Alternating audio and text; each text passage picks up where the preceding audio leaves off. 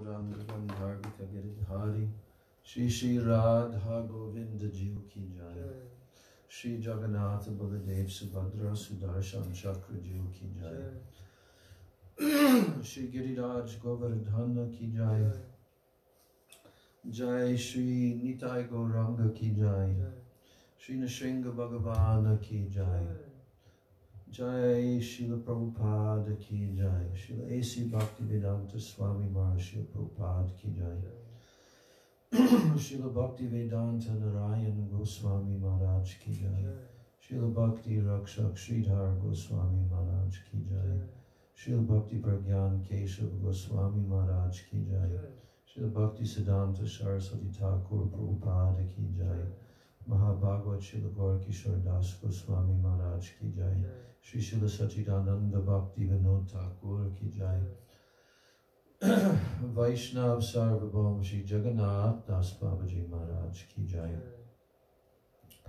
Jai Shri Rupanuga Guru Varga Ki Jai Shri Gaudiya Vedanta Charya Baladev Vidyabhushan Prabhu Ki Jai Srila Vishwanath Chakravarti Thakur Ki Jai Srila Narottam Srinivas Shyamananda Prabhu Trai Ki Jai Srila Krishna Das Kaviraj Goswami Prabhu Ki Jai Shri Rup Sanatan Bhatta Raghunath Shri Jiva Gopala Bhatta Das Raghunath Sada Goswami Prabhu Ki Jai Srila Sarup Damodar Roy Ramanandari Gaur Parsada Vrinda Ki Jai Namacharya Srila Haridas Thakur Ki Jai Prem Sikaho Sri Krishna Chaitanya Prabhu Nityananda Shri Advaita Gadadhar Shivas Adi Gaur Bhakta Vrinda Ki Jai Shri Navadvip Dham Ki Jai Shri Vrindavan Dham Ki Jai Shri Shri Radha Krishna Gopa Gopi Go Govardhan Dvarashavanatmaka Shri Braj Mandala Dham Ki Jai Shyama Kunda Radha Kunda Yamuna Ganga Tulsi Bhakti Devi Ki Jai Shri Shri Radha Govinda Radha Gopinath Radha Madan Mohan Jiu Ki Jai Shri Shri Radha Gokulananda Radha Shyama Sundar Radha Raman Radha Damodar Jiu Ki Jai Shrimati Lalita Vishaka Adi Asta Saki Vrinda Ki Jai Shri Rupa Manjari Rati Manjari Adi Manjari Vrinda Ki Jai Shrimati Vrinda Devi Ki Jai Shrimati Purnamasi Yoga Maya Devi Ki Jai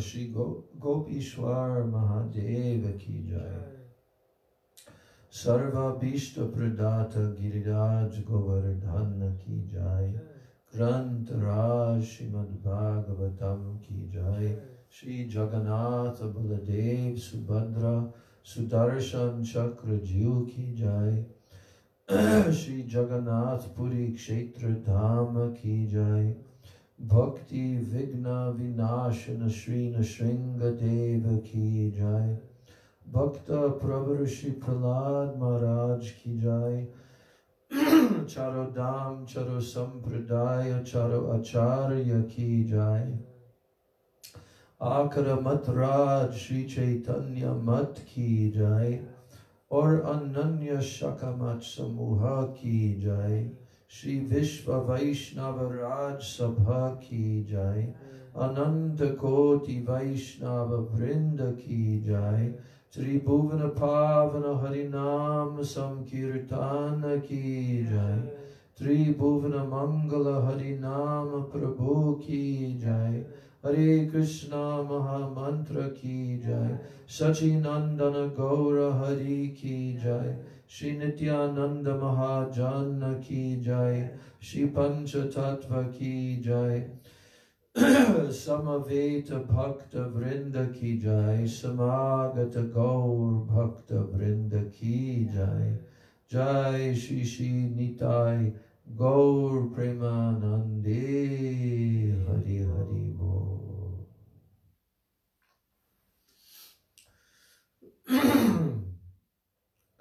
Vandeham Shri Guru Shri Jutaha Padakamalam Shri Gurun Vaishnavamscha Shri Rupam Sagrajatam Sahagana Raghunathan Vitam Tam Sajivam Sadvaitam Savadhutam Parijana Sahitam Krishna Chaitanya Devam Shri Radha Krishna Padan Sagana Lalita Shri Vishakhan Vitamscha Om Ajnana Timirandasya Jnananjana Shalakaya Chakshurun Militam Yena Tasmai Shri Gurave Namaha Mukam Karoti Vachalam Pangum Langayate Girim Yat Kripa Tamaham Bande Shri Gurun Dinataranam Nama Shrishtam Manamapi Sachi Putra Matra Sarupam Rupam Tasyagrajamurupurim Maturim Goshtavatim Radha Kunda Girivaram Aho Radhika Madhavasham Prapto Yasya Pratita Kripaya Shri Gurun Tamnatosmi Hey Shri Guru Gyanada Dina Bandho Swananda Data Karunaika Sindho Brindavan Asina Hitavatara Prasidha Radha Pranaya Prachara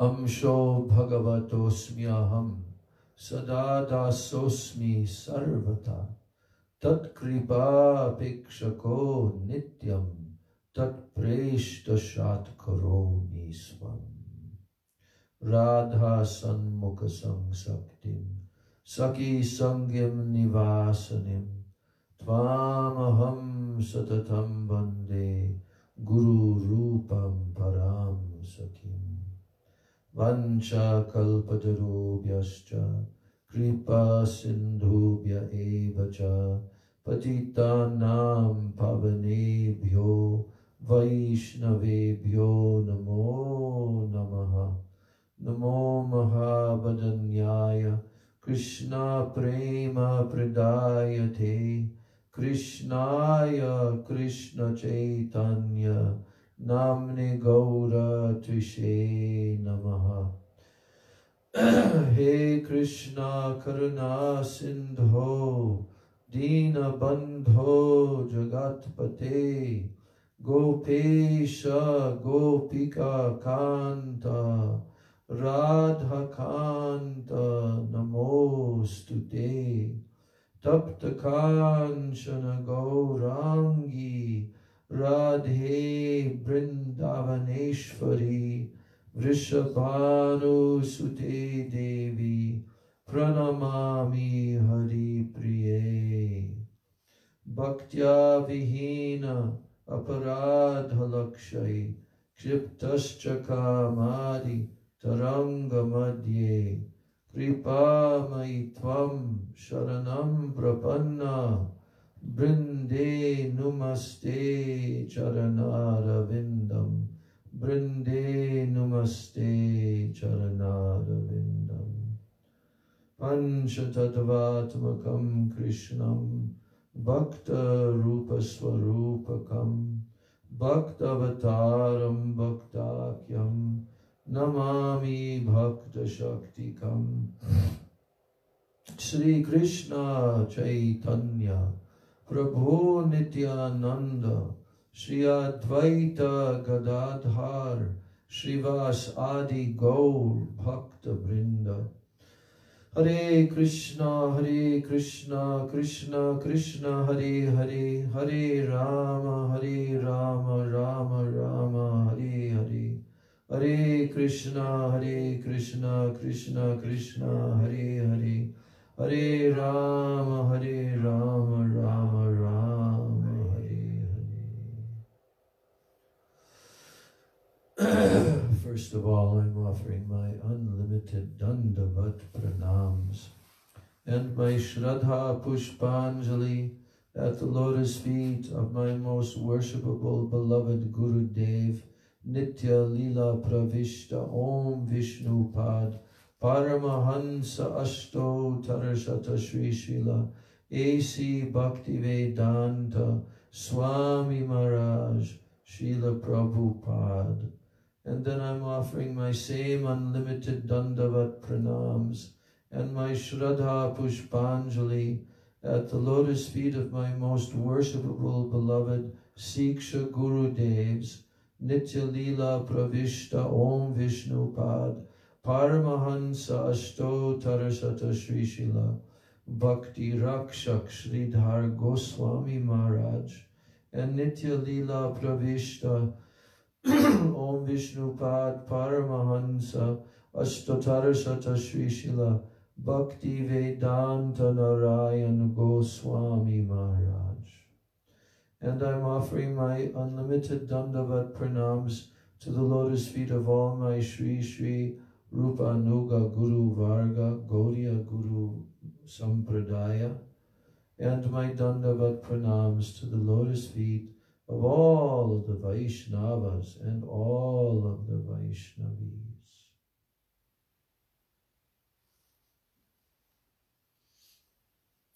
So today is the last day in this solar calendar year, because the Vedic calendar is based upon the moon, lunar calendar. So Chinese New Year. In the East, they are basing upon the lunar calendar, and in the West, they're basing the changing of the years upon the solar calendar, right? And according to our Western civilization, they also calculated the number of the years according to the appearance of Jesus Christ. BC, before Christ, and AD, after death. But now they use some other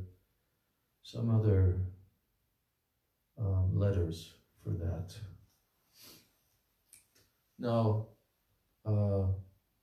because we are Gaudiya Vaishnavas, and we know who the Supreme Personality of Godhead is, and we know when he appeared, we know his exact tithi, both in his appearance as Shyama Sundar Nandanandan Sri Krishna 5,000 years ago, and as Sri Chaitanya Mahaprabhu, the combined form of Sri Sri Radha and Krishna, only 530 something years ago.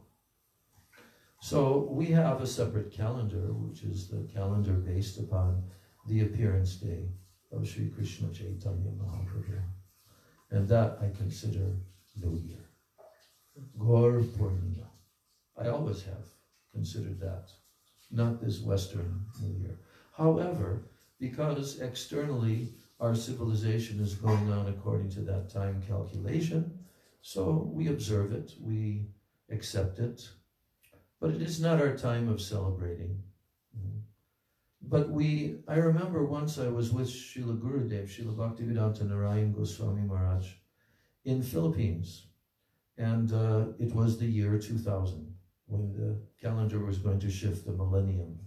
Y2K, they called it. I guess you were quite young then. It was 20 years ago. So we were at a resort in the island of Cebu in the Philippines. Gurudev was doing his writing retreats there.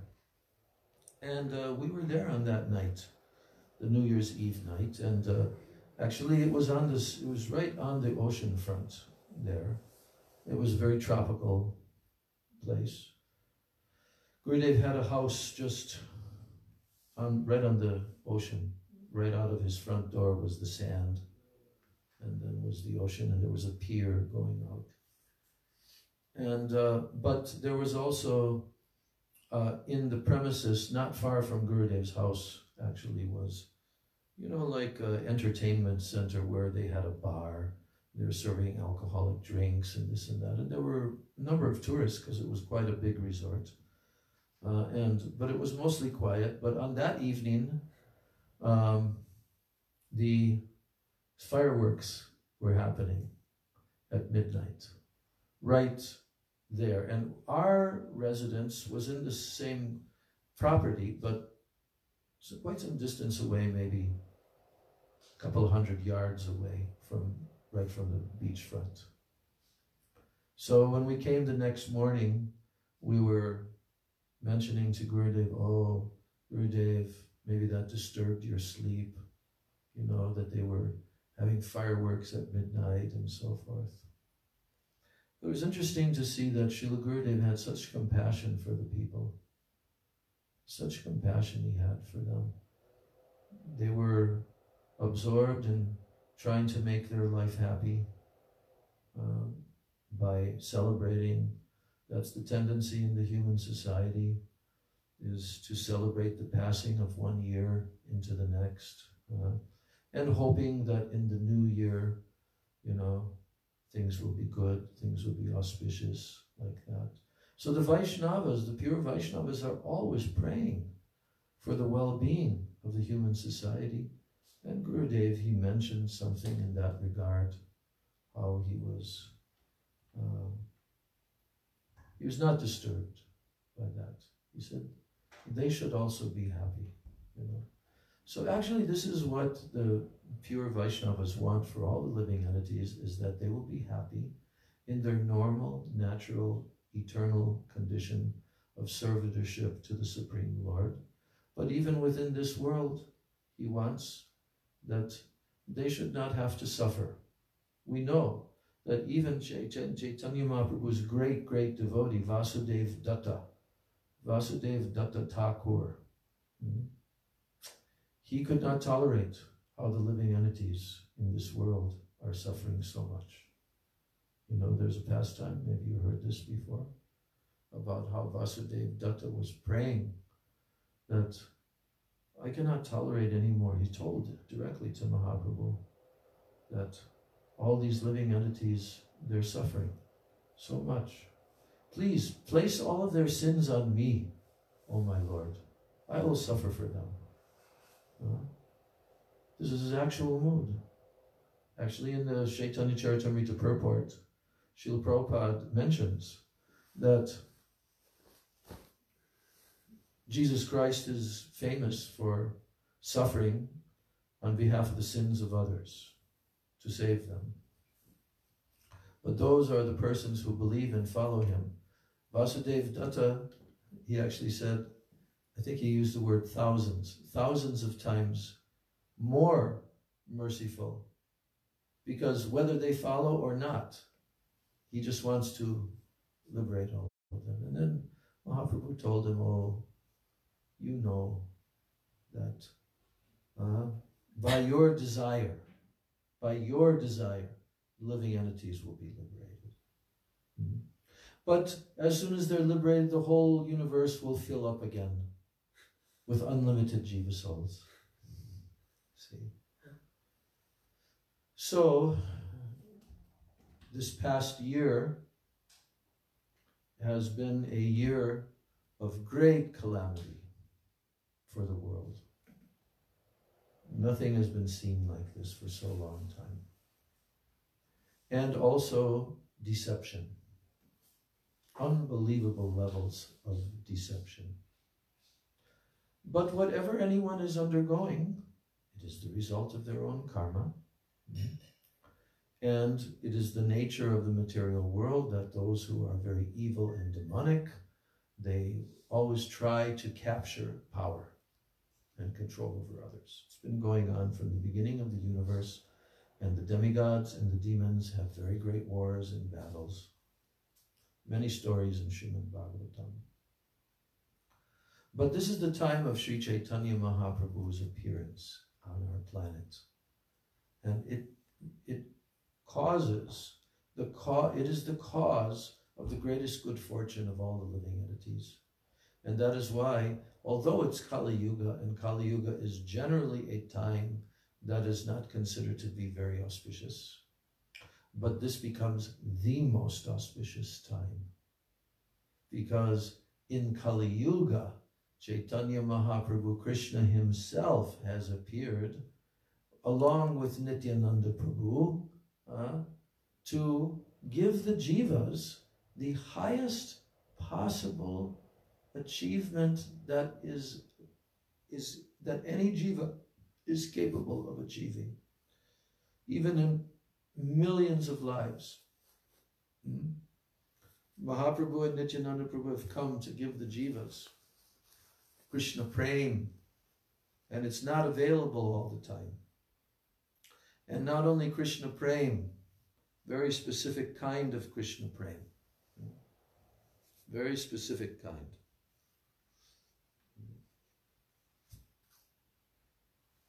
The highest Krishna Prem of the highest devotees in Goloka Vrindavan.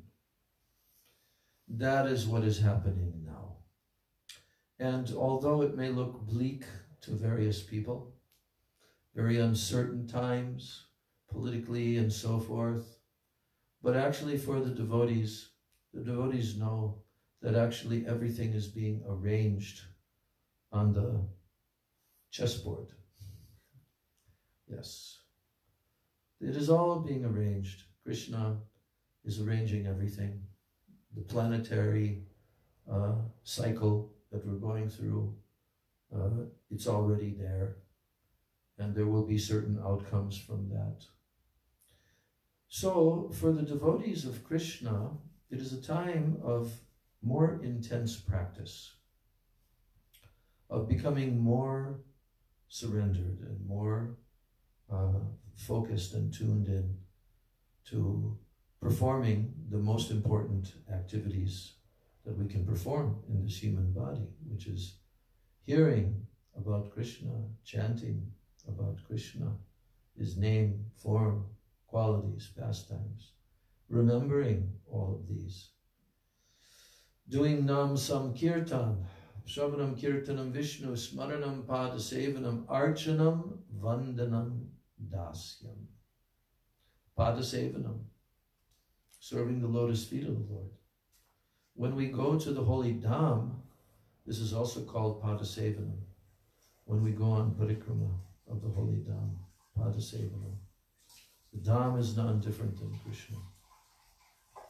And serving the lotus feet of the Lord in that mood, surrendering to the lotus feet of the Lord. Padasevanam, Archanam. Then the deity form of the Lord, serving and worshipping, is called Archan. Archanam, Vandanam, offering prayers to the Lord. Then Dasyam. There are so many prayers also in our songbooks, so many prayers by the pure devotees of the Lord. And following in their footsteps, we try to sing their prayers. Yes, so Vandanam, Dasyam, Sakyam, Atmanivedanam. To become a servant. Dasyam means to be completely absorbed in the mood of servitude. That I am Krishna's eternal servant. I have no other identity. I have no other purpose than to serve Krishna eternally. And it's true. We've lost our sense of identity as Krishna's servant, but now is time to awaken again. Jeev Jago, Jeev Jago. You know that song? Gaur Chandra Bole. Koto Nidra Jao Maya Pisha Chirakole. Bhaktivinoda Thakur wrote. Wake up, sleeping souls. Wake up, sleeping souls. How long are you going to sleep in the lap of the witch Maya? That's the question he's asking to us. How long are you going to continue sleeping in the lap of the witch Maya? You're sleeping in the lap of a witch. So what else do you expect when you sleep in the lap of a witch? That you're going to get pierced and punished, right? Yes, tortured. How long are you going to do this? Just wake up, sleeping souls. Then he says, Bajiba bolio eshe sangsara vitori, bulia rohile tumi avidyara bori. He says, Bajibo means I will worship, I will do bhajan, Bajibo, right?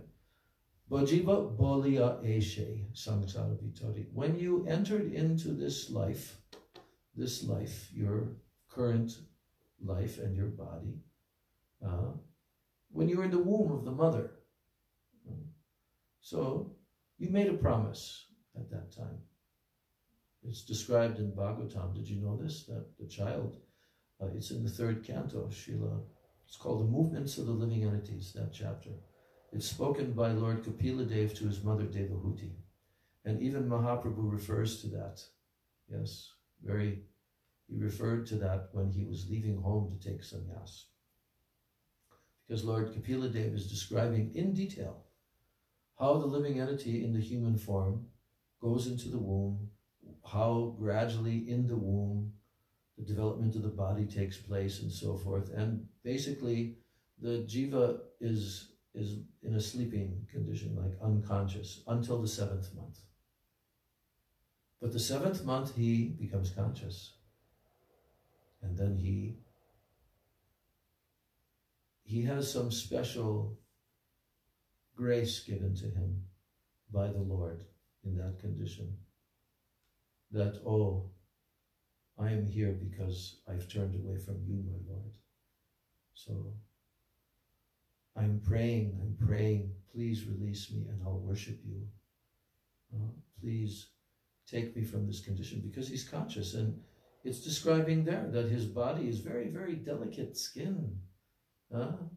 Is being bitten by worms and other entities that are inside of the mother's womb. It's a very torturing situation. But the living entity gets the opportunity to be very, very benedicted and comes to a clear consciousness and a desire to worship Krishna. But gradually, as the child in the womb is praying to the Lord in that way, then the natural functions of the mother's body begin to push the child out of the womb through the birth canal.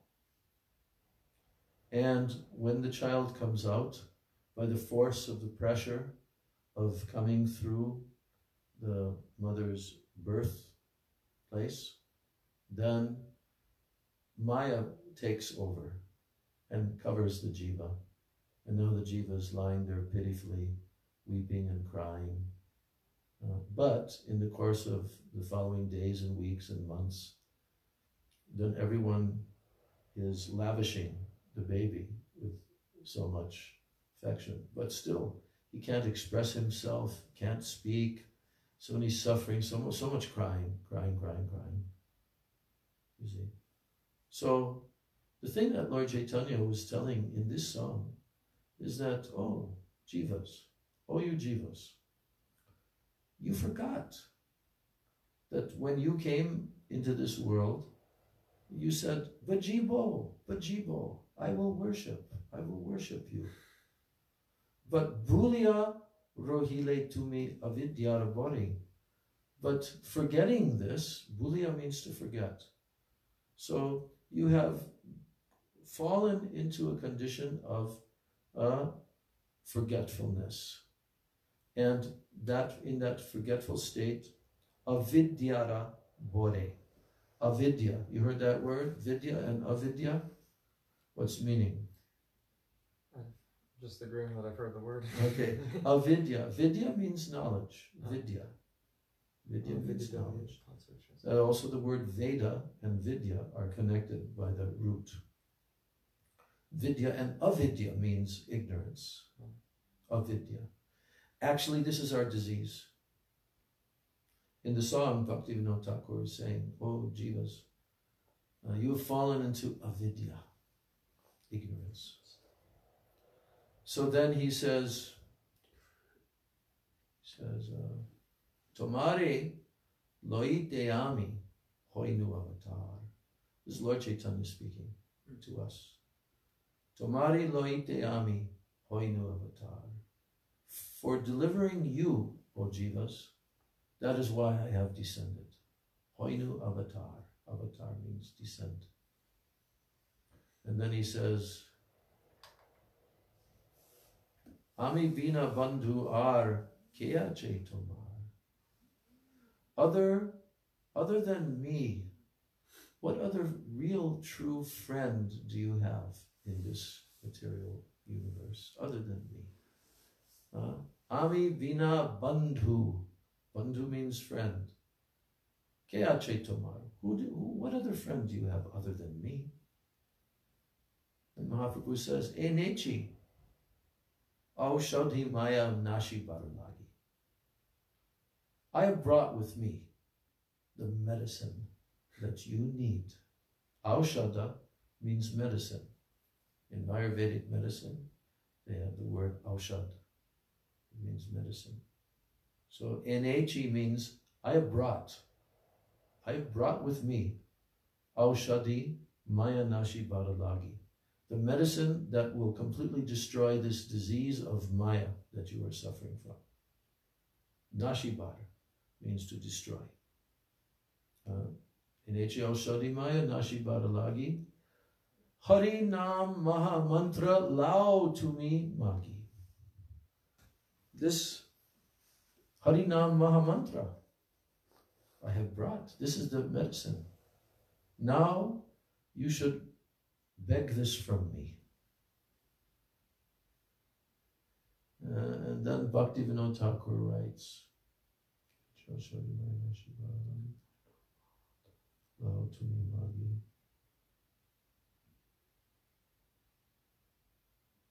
forget the last verse, but he's saying that this Bhaktivinoda Thakur, he has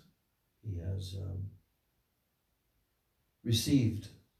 This Bhaktivinoda has received this Maha Mantra and surrendered at the lotus feet of Gauranga Mahaprabhu.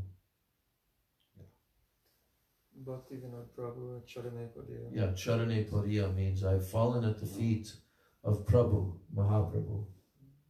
Then Harina, what? Say Harinam. Say Harinam. Loyala Magiya. Yeah. Magiya means to beg.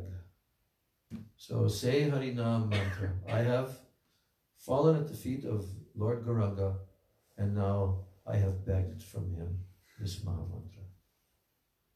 Beautiful song. So,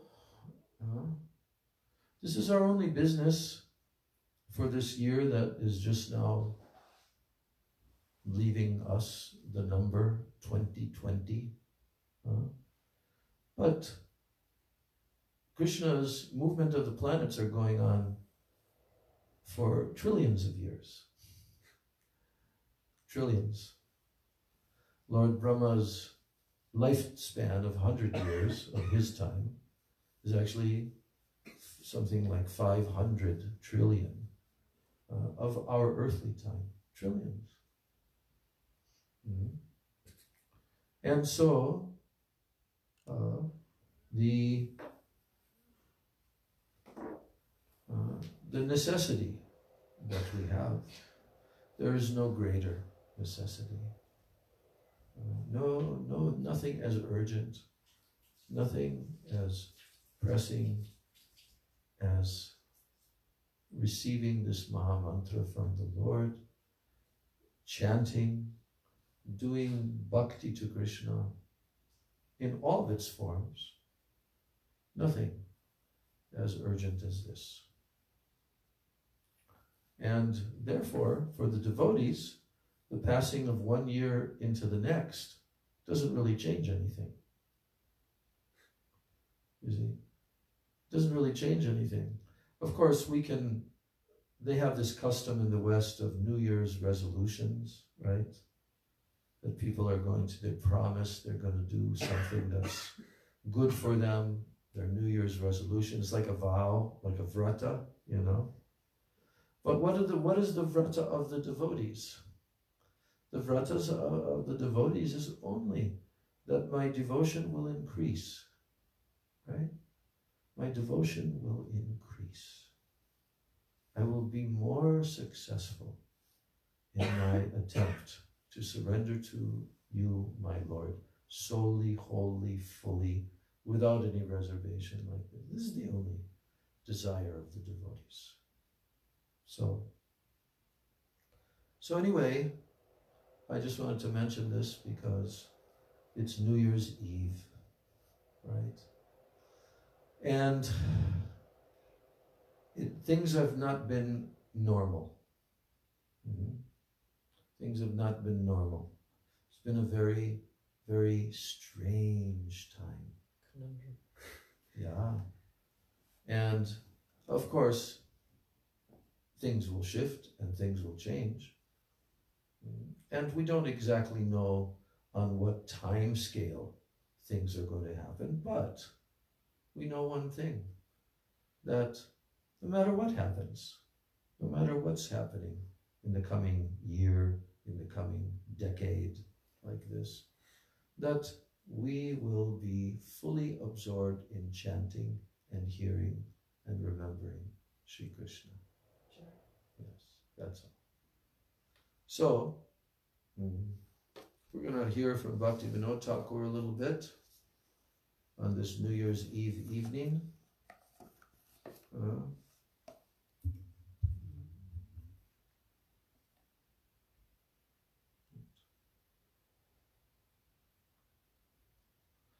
And we're studying the Upadeshamrita still. And now, because we're reading about Sangha Tyagat, giving up unfavorable association. So now, in the in-depth explanation purport of Srila Bhaktivinoda Thakur, we've come to the next section of his explanation. Yeah, the last sentence of the last paragraph that we read is as follows. There is no other way but the association of Vaishnavas to eradicate attachment resulting from samskaras. No other way. So now he's telling that attachment to material things should be abandoned by everyone. That's the next section. One is to endeavor to give up all types of attachments to material objects. So here there's a quite straightforward statement being made. That one is to do this. One is to endeavor to give up all types of attachments to material objects.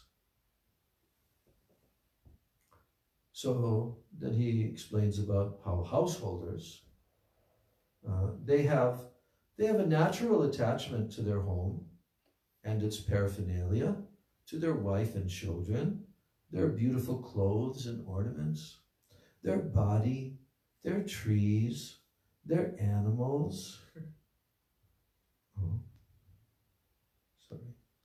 Their trees, their animals, their birds, and the things used in their day-to-day living.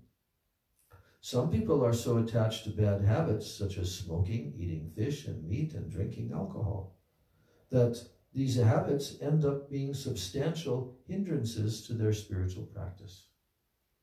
Have we not seen? We have seen.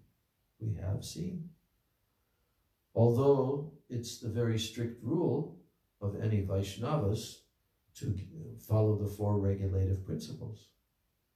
Prabhupada introduced those 4 regulative principles in the very beginning of the movement. See? I was just hearing today, while I was taking my lunch, I like to put on lecture tapes of Srila Prabhupada when I take prasadam by myself in my room. It's always very enriching for me. And I have these files of Srila Prabhupada's lectures, and this particular section of the files is all of his lectures that are given on festival days. And I've been going through this for the last few weeks of the lectures that he's giving on the appearance day and the disappearance day of his spiritual master, Srila Bhaktisiddhanta Saraswati Thakur. Very amazing lectures. Very amazing. You know, and he was telling the story today how he met his spiritual master earlier in his life and how he tried to execute the order that he should preach. Srila Bhaktisiddhanta Saraswati ordered him, you should preach in the English language, right? So Prabhupada was, in a very brief way, he was outlining how he was making the endeavor to do that, and eventually how he came by ship crossing the ocean to America. And he was on Boston Harbor when he arrived. There was a harbor in Boston before he came to New York. He was still on the ship for another day when he came to New York, and then he got off. But he got off in Boston also, because there was a 24-hour wait in Boston. And he went on shore with the captain of the ship, who was very respectful toward him as being a sannyasi and a sadhu. Actually, Prabhupada kept a diary. Did you know that? When he was crossing the Atlantic? I love that diary. And then in New York, in the first year, he kept a diary. Not all of the months, but a lot of the months he kept a diary of his daily activities. We have that. You know, and so Srila Prabhupada, he was thinking, here the culture is so opposite of what it is in India, right? And the people are educated in a different way, they're trained in different mode of behavior and so forth. And how will it be possible that they will be able to adopt this behavior, lifestyle, the Vaishnava, because it will require them to give up, right? It will require them eventually to give up all meat eating, eggs, fish, everything, any intoxication, any gambling, and any illicit sex. So Srila Prabhupada had not yet entered into the environment that he was about to enter into during the 1965, you know, and the hippie movement and all these things. But that was all happening. That was all happening at that time. The Vietnam War, protesting against that, and, you know, the whole mood of the 60s. So Srila Prabhupada was thinking, and he was telling this in his lecture today, that, you know, how will they be able to accept this? Because if I mention to them that you have to give up these things, then they might say, you should go back to where you came from. Right? He was thinking like that. Then he mentioned how one of his god brothers, who was named Bhakti Saranga Goswami Maharaj, had gone to England for preaching in the 1930s. Right? It was just prior to Srila Bhaktisiddhanta Prabhupada's departing from the planet. But he was a very great Vaishnava personality. And when he was in England, Srila Prabhupada was telling the story how there was one dignitary who used to be in India, and he had some position in the British government in India. And Srila Prabhupada said that when he himself went to school in his younger years, he went to one school that was called Scottish Churches College, which was some Christian organization from Scotland had established this school, and it was English-based school. So Srila Prabhupada for some time was educated at that college, and he said that when he was young, he was probably in his teens, that this very person, who also later on he met Bhakti Saranga Goswami Maharaj in London, right? He was older then. But in his younger years, he was named Lord Zetland. Lord Zetland. And he had a lot of appreciation, actually, for the Vaishnavas and the culture and so forth. But he was a British man. So Prabhupada said, I saw him. I sat right in front of him when he came to visit our school, you know, back when he was a student.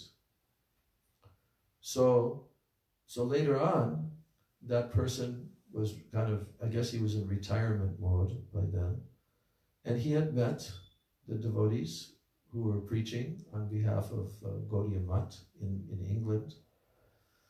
And so Bhakti Saranga Goswami was having a conversation with him in London. And Lord Zetland asked him, because Lord Zetland, he understood the Hindu culture and Brahmins, that there's Brahmins and there's divisions in society and so forth, and that the Brahmins are the highest and the purest, and the intellectuals and all of that. He understood that because he had lived in India many years. So he said to Bhakti Saranga Goswami, he said, can you make me into a Brahmana? Can I become a Brahmana? Is it possible for me to become a Brahmana? Right? And then Goswami Maharaj, he answered him, yes, it is possible. Why not? It is possible. But you will have to adhere to certain rules and regulations in order for us to make you into a Brahmin. Right? Oh, what are they? You'll have to give up all eating of meat, fish, eggs. You'll have to give up any intoxications, any alcohol, cigarettes, all of these things. You'll have to give up illicit sex, and you'll have to give up gambling. And then, if you can do this, we can make you a Brahmin. Lord Zetland answered, impossible. So when Prabhupada was telling this in his lecture, all the audience, the devotees, they laughed. They laughed. Impossible. So then Srila Prabhupada was saying how, I also thought when I came, how will it be possible for them? He said, I wasn't very much, I think he used the word encouraged or something, because he knew that this was going to be such a major obstacle. But yet, he said, because Chaitanya Mahaprabhu has preached, Pritivite yache nagaradi gram, sarvatra prachar hoibe moranam. Very famous prediction verse that Lord Chaitanya spoke in the Chaitanya Bhagavat. Pritivite ache jata nagaradi gram. This means, Pritivite means this earth planet. And ache jata nagaradi gram means whatever nagar, towns,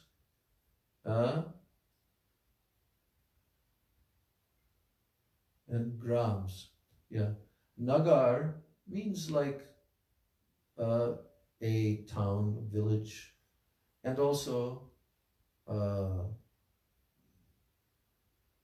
gram means village. And nagar means more like a city. Towns and villages. That's how Prabhupada translated. So what Mahaprabhu told and predicted, whatever towns and villages that there are on the whole earth planet, he said, Pritivite, that means on this earth. He says, Sarvatra, in all of them, Sarvatra prachar hoibe mor nam.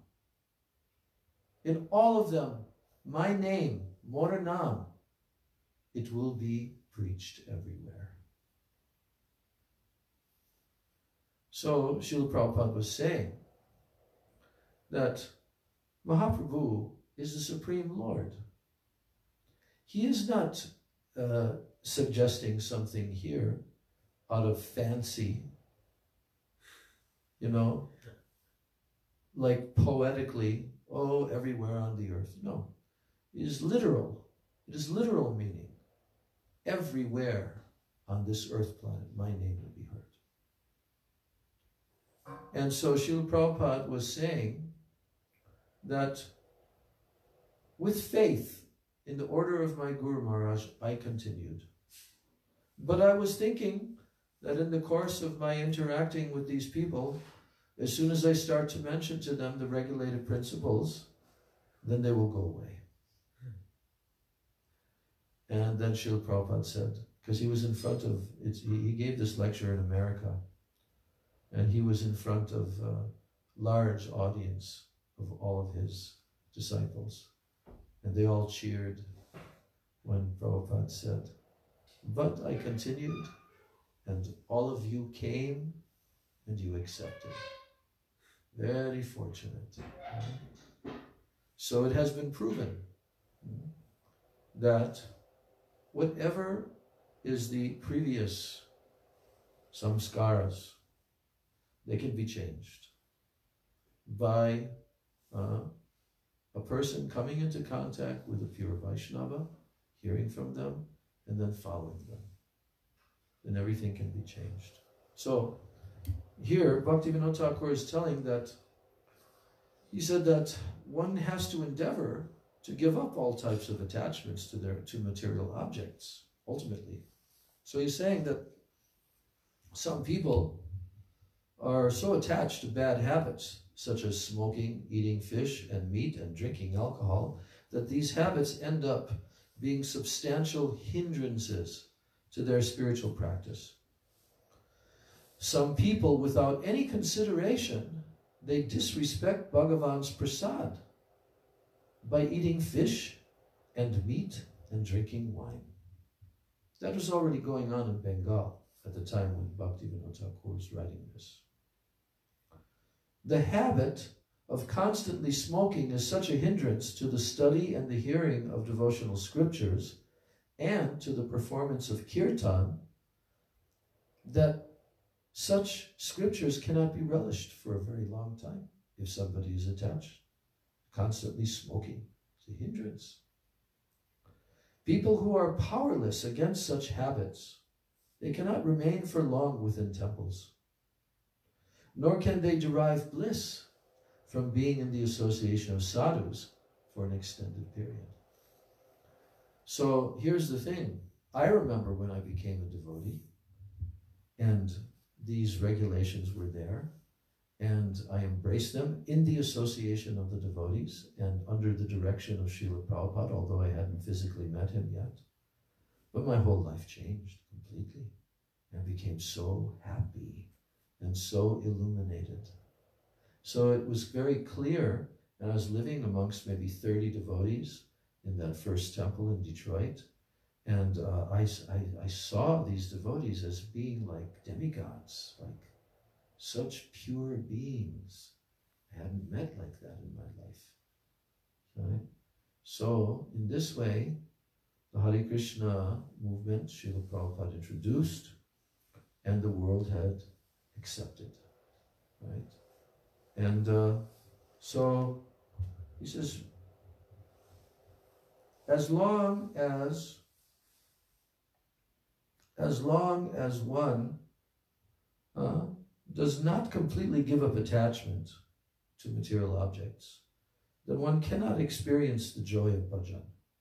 So if we want to experience the bliss and the joy of bhajan, right, which is, it's our objective. We've come to this lifestyle to become happy in our natural position, right? But if one does not completely give up attachment to material objects, then one cannot experience the joy of bhajan. See, that's the thing. Gradually over time,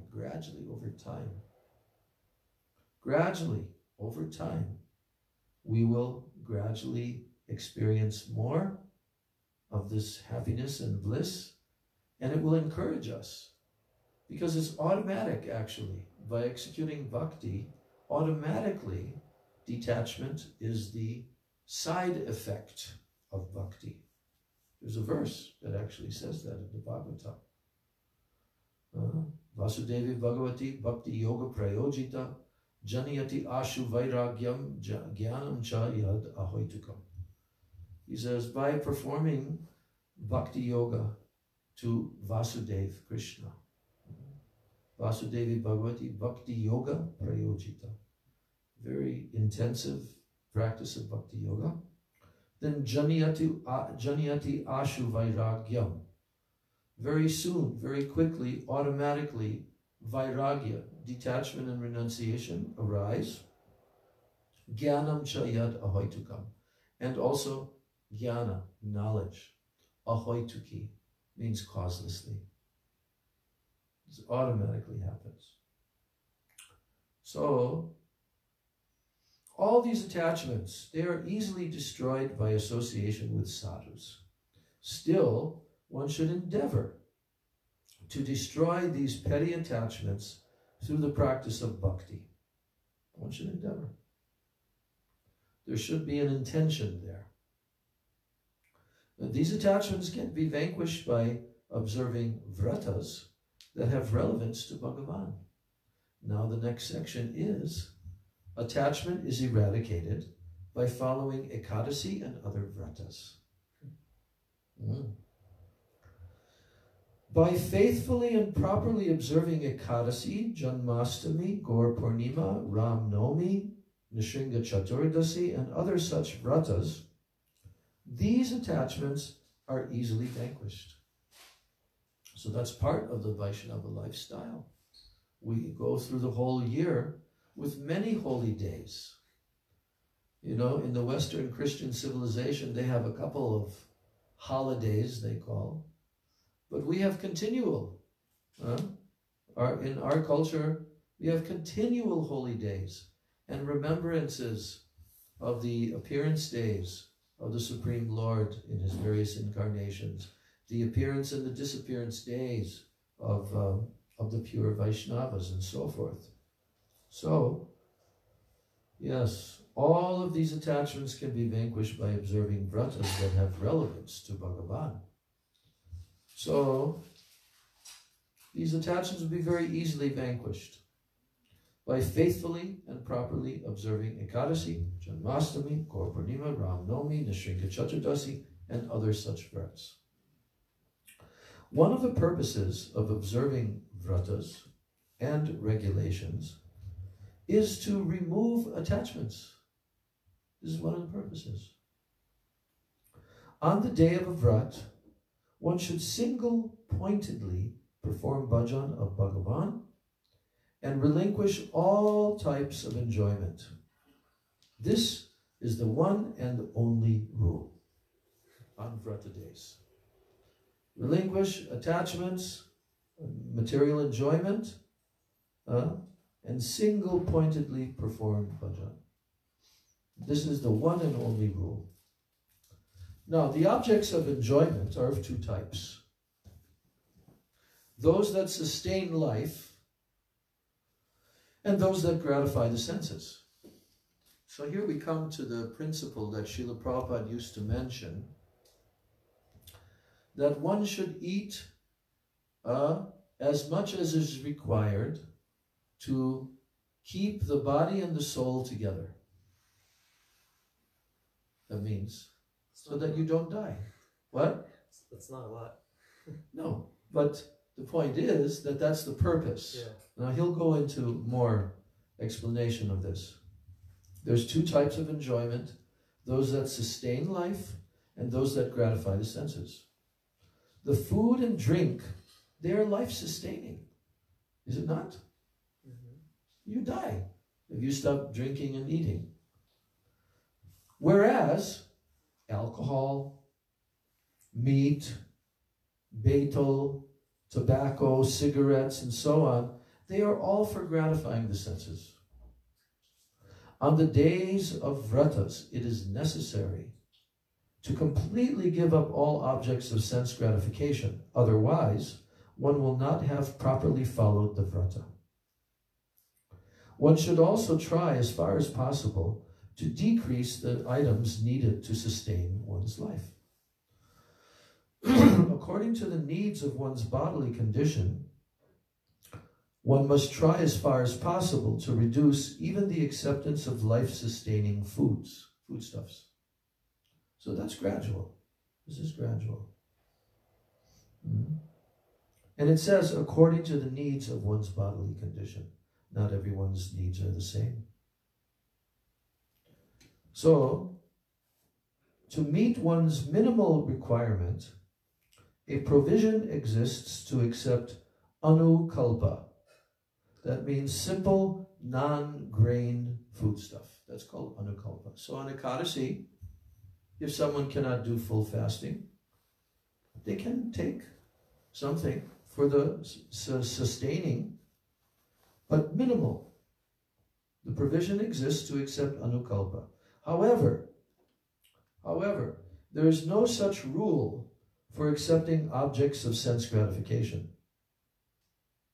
The only rule is that they are to be completely rejected. So what's being told here?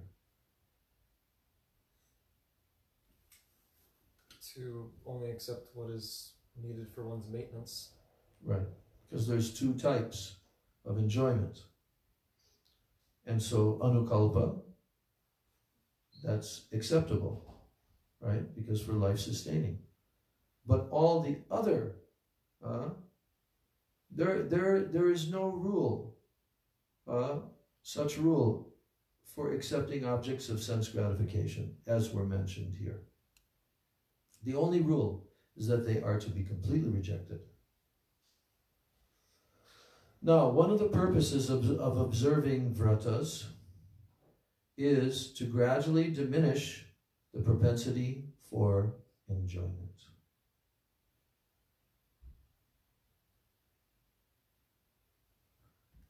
Writing messages. Taking notes. Huh? Taking notes. Oh, okay. So one of the purposes of observing vratas is to gradually diminish the propensity for enjoyment. Okay? So there's enjoyment, and then there's the propensity for enjoyment.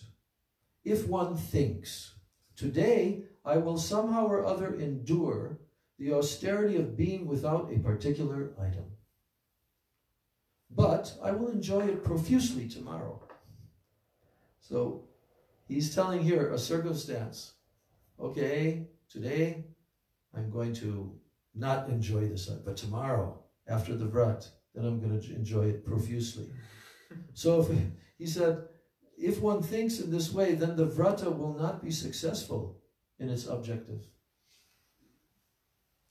The reason is that vratas have been prescribed so that one may give up such items by gradual practice.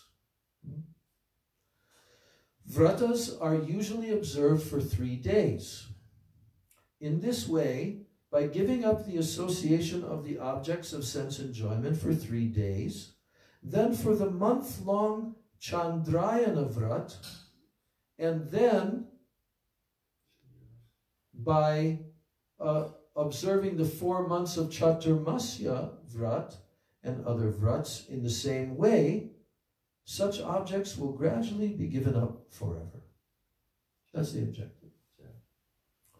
The renunciation of those who, at the time of observing a vrat, cannot remember the statement of the Bhagavad Gita of Krishna in the 9th chapter, 31st verse, where Krishna says, Kshipram bhavati dharmatma. There, Krishna is saying, dharmatma means to become righteous. Dharmatma. So kshipram means quickly. Quickly. Kshipram bhavati dharmatma. Krishna is telling Arjuna that he very quickly becomes righteous.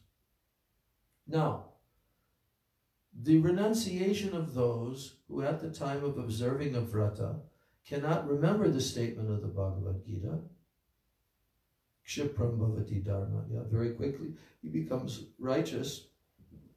So their renunciation is fleeting, like the results of an elephant's bath. You know, there's an example of an elephant bathing, putting dust after bathing. Okay, so that's what he's saying here now about how by observing vratas, gradually we can give up these objects of material enjoyment. He's not saying that the other types of objects that are life-sustaining have to be given up, but even it can be reduced in course of time. I mean, what is the highest example of this? our 6 Goswamis. Our 6 Goswamis who lived in Braj. And they practically forgot to eat, to sleep. Every day. Yeah. But if someone tries to imitate that, they will absolutely fail. No one can imitate. Some people do try to do that just through the ability, because some persons have much more ability to do austerities than others do, you know. Depends on their physical constitution and so forth, you see. But then some persons have tried to imitate, chanting so many rounds, doing so many Dandavat pranams, like the 6 Goswamis used to do. However, have they attained Krishna Prem, those persons who are trying to imitate? No. Do they have the extreme separation mood that was in the hearts of the 6 Goswamis, continually, non-stop, 24 hours a day? No. So no one should try to imitate. But like the next quality in Upadeshamrita after this 5th item, which is Sangatyagat, then the next item that we'll be reading about is called Sato Vritte. And Sato Vritte, actually, it means that we should follow the example and we should follow in the footsteps of the previous great acharyas. Following their example and footsteps is not imitating. There's a difference. One is called, forgetting the Sanskrit term right now. Oh yeah, Anukarana and Anusarana. Anukarana means imitating. What he's doing, I'm imitating. But Anusarana means to follow their example as best one can, according to one's level, you see. So, just one more little section, then we'll complete tonight's class. It says, Bhaktivinoda Thakur is saying that association to be abandoned. The inappropriate association of women and non-devotees is in all ways prohibited for those who desire to attain pure bhakti. Inappropriate is the word used here. Inappropriate association of women and non-devotees. That's been the topic all along here. Non-devotees, non-Krishna bhaktas, and also association of women, means the opposite sex. So this is in all ways prohibited for those who desire to attain pure bhakti. For this, satsanga is extremely necessary. In addition to this, it is also necessary to follow Vaishnava vratas in order to remove attachment to material objects. To neglect this is improper. These vratas will not bear fruit if they are followed without faith. Rather, pride and duplicity will increase. Instead of the vratas bringing the desired result, if one is not following the vratas with great faith, then what will happen is pride and duplicity will increase. And Hari Bhakti will become difficult to attain, despite hearing Shravanam and chanting Kirtanam for many lifetimes. Whoa. So this is a very important point. Very important point. This is why Srila Prabhupada gave these 4 regulated principles, because within them one becomes protected from Kali Yuga, Maharaj Kali. Yes, all those tendencies are there in those breaking of the 4 regulated principles. And when we see devotees, neophytes, who succumb to the temptation of sense gratification, Maya, with the opposite sex and all of that, and associating with so many people who are not devotees. When we see that, what do we observe becomes the result of that? Their bhakti is lost. Seen it innumerable times. Every time. Yeah. Now, that's why in the Vaishnava culture, there is appropriate ways, not inappropriate, but appropriate ways to have that association. But if someone then just throws caution to the wind, and they just say, I'm just going to go out there and enjoy my senses. Well, that's a very foolish and unfortunate and very dangerous. Very dangerous. Because it can lead to other fall downs and so forth, you see. Yeah, so, yeah. Vaishnava vratas can remove the attachment for material objects. So like, you know, we also have our vratas, the chanting a certain number of japa, of rounds, like that, following various regulated times during the day. These are also the types of vratas. But the occasional vratas that come by holy days and appearance days, just like day after tomorrow, Srila Bhaktisiddhanta Saraswati Thakur. That is a very, very powerful spiritual day. Extremely powerful. Because he's the one, you know. He's the one who was sent from Goloka Vrindavan to establish this movement, appearing as the son of Bhaktivinoda Thakur. And he's the Jagat Guru, you know. And so his teachings and his words and his life and everything, when we hear about that, it is so purifying. And we develop relationship with him. His lotus feet in our heart. This is what we want, especially on these appearance days and disappearance days of the Acharyas.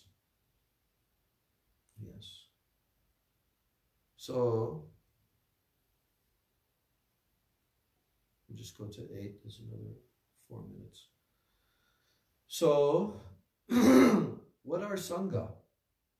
Here he's asking the question, what are Sangha and what are Sangha Tyaga?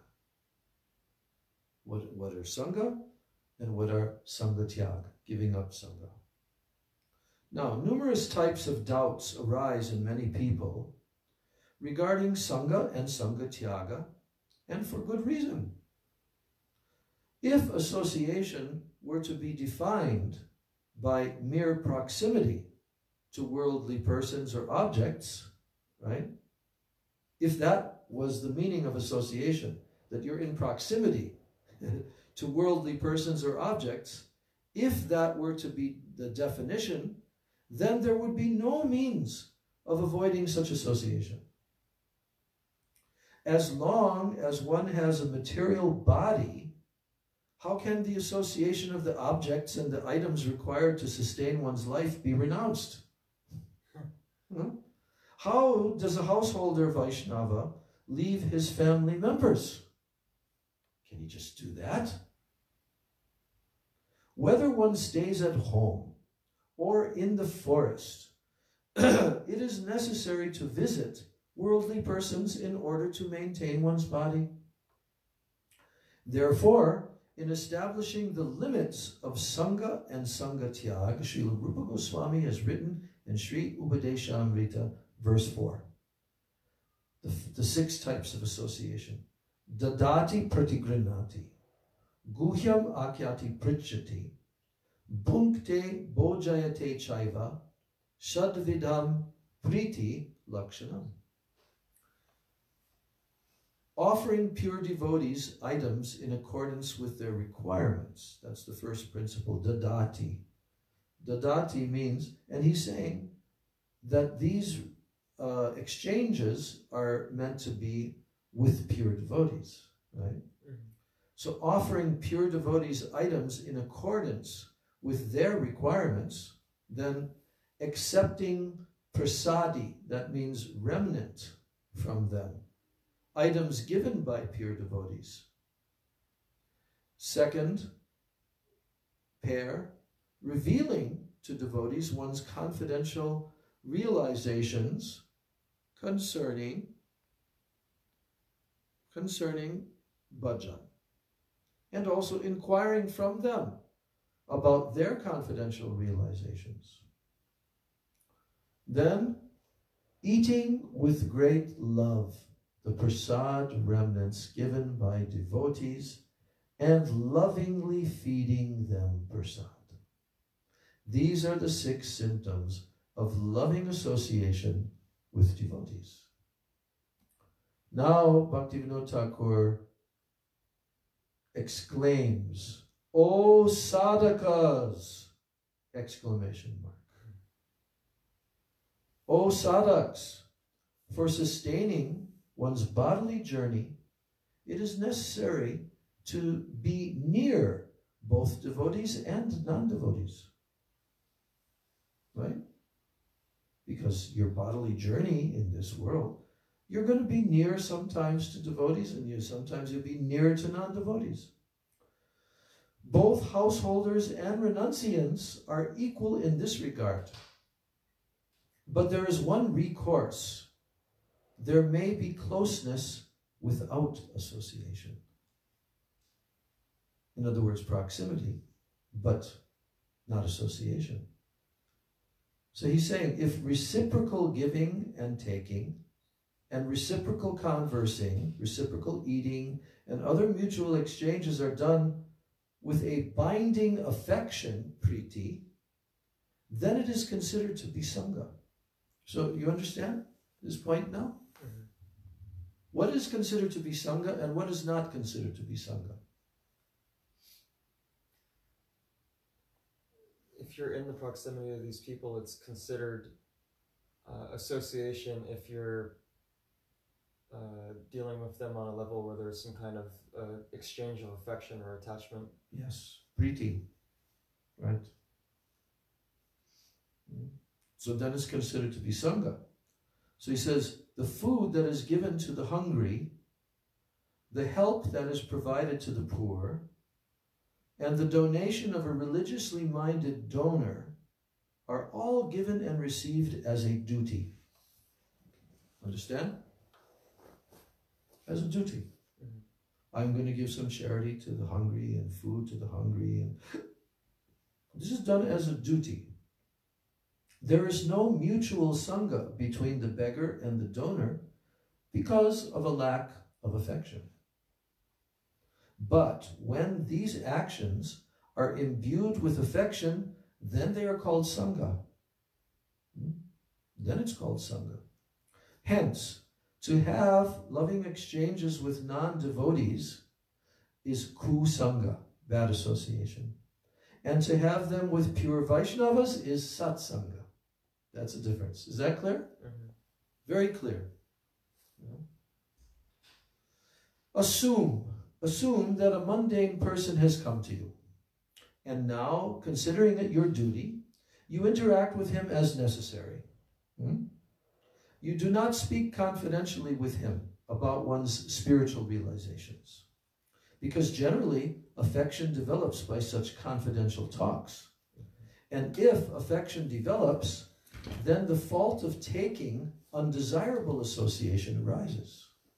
That's the problem, see? If a friend or a family member comes to you, you can speak what is necessary, but it is better to not affectionately reveal topics that are dear to one's heart. If that same person is a Vaishnava, then the conversation ought to be filled with affection. See? So by following these directives, there will not be any possibility of opposition from friends. There is no sangha in customary practical conversations. No sangha. Customary practical conversations. A sadhak ought to interact with ordinary persons with detachment, just as one interacts in the market with buyers or sellers. However, when interactions are with pure devotees, they are to be loving.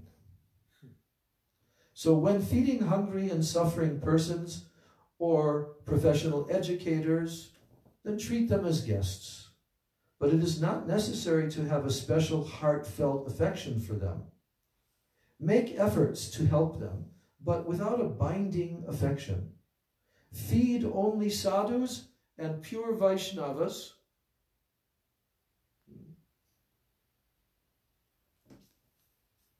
Feed only sadhus and pure Vaishnavas in such an affectionate way, and lovingly accept the prasad they give.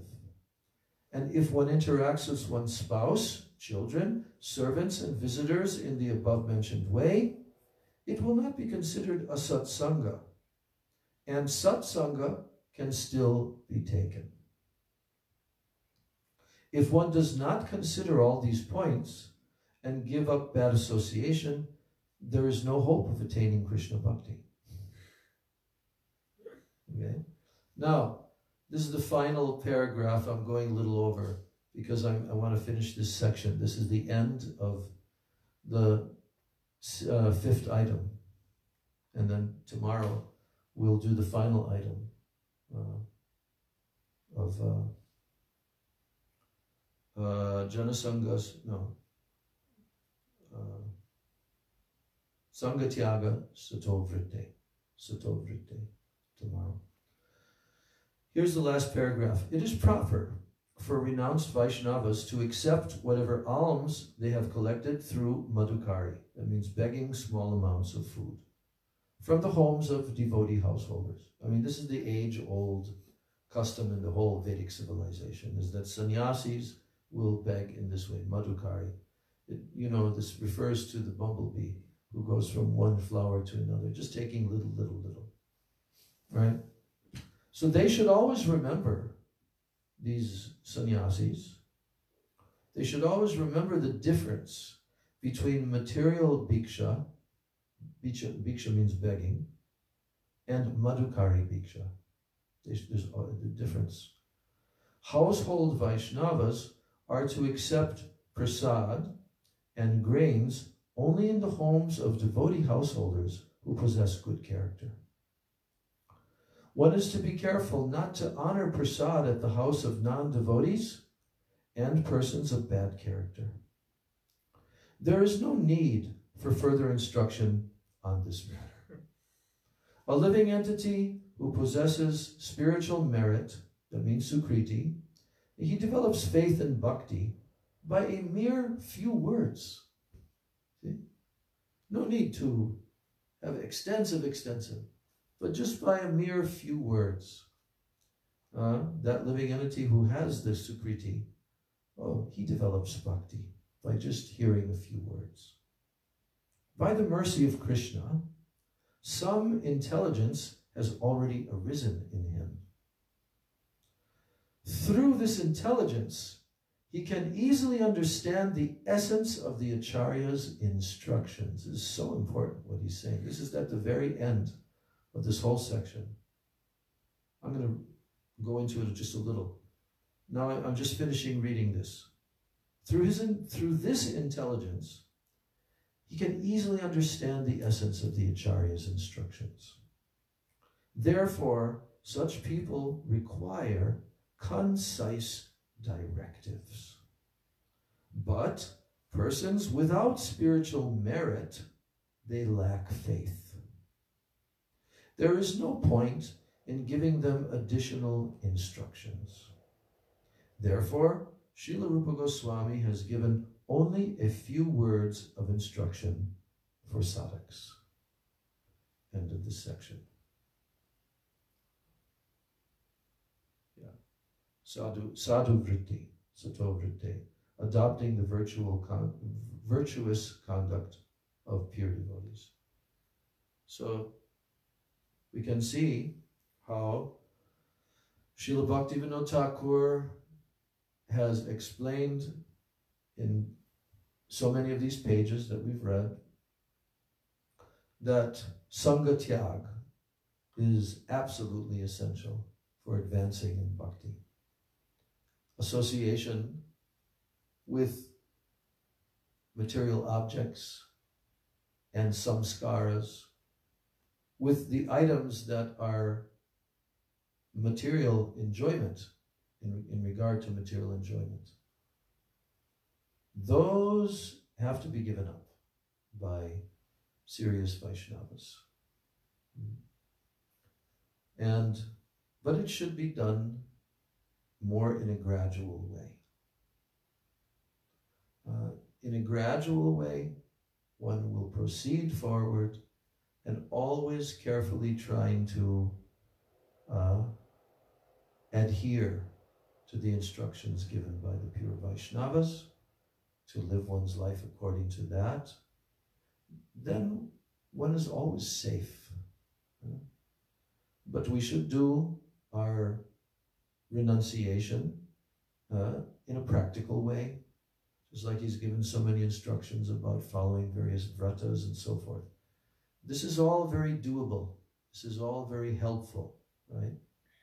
But at the same time, we have to understand that we should be careful not to become too much extreme. Everything should be moderate. Moderate. Krishna also tells this in the 6th chapter of Bhagavad Gita. Eating, sleeping, recreation, and so forth. Everything should be done moderately. But we should practice this, and gradually transcendental knowledge will come into our hearts. Actual tattva gyan, real tattva gyan. It will come into the heart, and then everything becomes clear, more and more and more. So, our Dandavat Pranams at the lotus feet of Srila Bhaktivinoda Thakur for giving these beautiful purports, and to the lotus feet of Srila Rupa Goswami for giving us the Sri Upadeshamrita, and all of our acharyas for giving their commentary,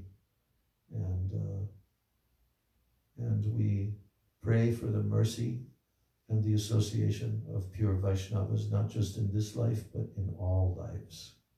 That's why Tandera Charana Sevi Bhakta Samevas. We sing that Hariharai Nama Krishna after the Tulsi Parikrama. And there Narottam Das is saying Tandera Charana Sevi Bhakta Samevas. That means the association, living in the association of such pure Vaishnavas as who are the servants of the 6 Goswamis. Charana Sevi, Tandera Charana Sevi means those Vaishnavas who are serving the lotus feet of the 6 Goswamis in their lives. Bhakta Sanevas, living in their association, spending our life, going through our life in their association. Janame, janame hoy e abhilas. This is my desire, birth after birth, you see. So anyone who can feel like that, they're fortunate souls. We want to become fortunate, more and more and more fortunate. So, luckily, Krishna has arranged this for us in our life. Now, we have to continue charting our course according to the directions of the pure Vaishnavas, and we'll be successful. There's no doubt about it. Gaur Premanande. Jai Shri Shri Guru Gauranga Gandharvika Giridhari Radha Vinod Bihari Radha Govinda Jiyo Ki Jai. Vrindai Tulsi Debai Priyai Keshavasya Krishna Bhakti Pradadevi Satyavachai Namo Namo. Hare Krishna, Krishna Krishna, Hare Hare, Hare Rama, Rama Rama, Hare Hare. Hare Krishna, Krishna Krishna, Hare Hare. Rama, Rama Rama, Hare Hare. Hare Krishna,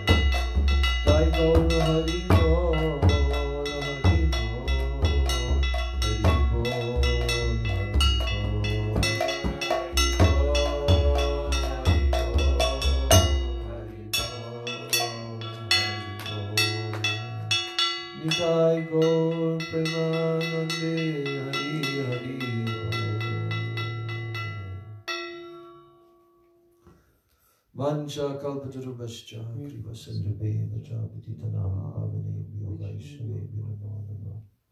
All glories to the assembled devotees. Jai. Thank you for coming to our Charu Chandrika and to our Damodar Prabhu, and who else is there on our Facebook Live. My Dandavats and Happy New Year to all the devotees. Hare Krishna. Hare Krishna.